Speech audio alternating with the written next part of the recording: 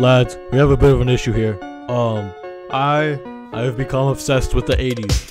I'm not talking in the 1980s, I mean the 1880s. Oh, way down south in the land of traitors, rattlesnakes. No, I'm talking about the 1980s.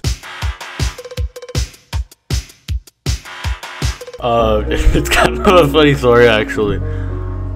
I was like, hey, I'm gonna watch ASMR because ASMR helps me sleep, right? And I came across this video from Angelica. Yes, this is genuinely how it happened. And I was watching, I was like, you know, this probably isn't how it happened, but I mean, it's still, it interested me. And there's a second part to this. It's a playlist on Spotify called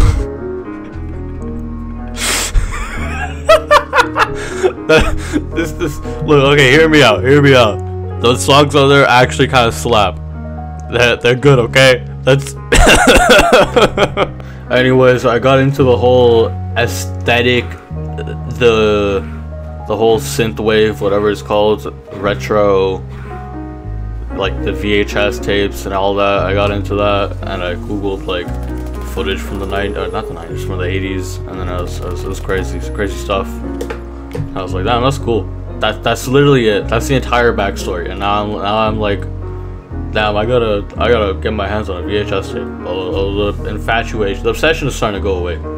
But you know, when I started making this video, which was like 2 weeks ago, I have really poor work ethic. But when I started making this video like 2 weeks ago, I was like fully obsessed. It was crazy.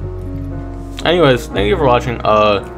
I can't wait to see what my next obsession is gonna be, because I think I have ADHD or some type of, I have OCD, but I don't know, maybe it's OCD. I genuinely have no clue. Oh goddamn, did you see that? Okay, rolled out.